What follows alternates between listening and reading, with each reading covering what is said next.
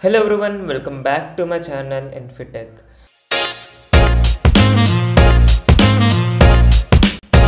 So in this video we are going to look at a widget called Autocomplete widget. So that is a kind of widget where it gives you the suggestions when you are typing on a text field in Flutter. So for that, now let us introduce the widget here, like we are going to call it as autocomplete. So this is the widget which we get, and we have to pass in an options builder. So basically this gives us with the text editing value.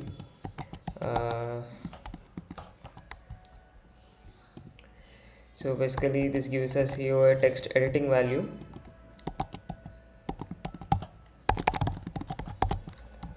Okay, so we are going to so before that we have a list, countries list.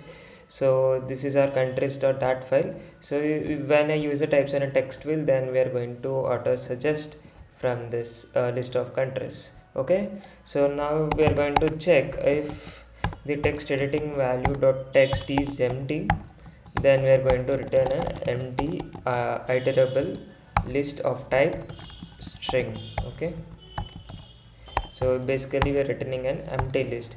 So if the search query, like the user is typing something, then we are going to iterate over the we are going to check with this countries list. We are going to say countries list dot where, and now where we will be we will be getting a country name in the list, and here we can say if the country name in this list contains the text editing value, contains the text from the text editing value, then we are going to give that list. So basically we need to add a return over here as well. So here we're going to return a list of matching values.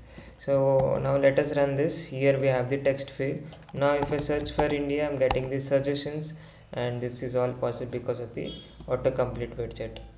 And you can also do some minor customizations as well. Basically you can add an on selected callback where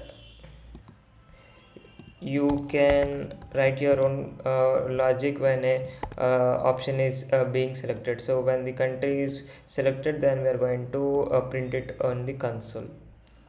So if I search for Japan and select it, you can see the Japan is being printed because of this on selected callback.